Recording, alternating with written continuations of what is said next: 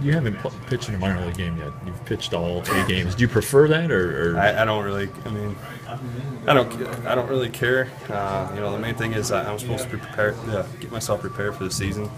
So if I'm throwing the A games, that's fine. I got to go out there and worry about myself. I don't want to get too worried about the minor league games. Plus, the difference in the minor league games, those guys are very, very, very aggressive. So it's hard to really work on things and compete at the same time. Whereas here, I can work on stuff and compete. So you prefer this, I guess? Yeah, I mean, I would take this. Yeah. And you faced they're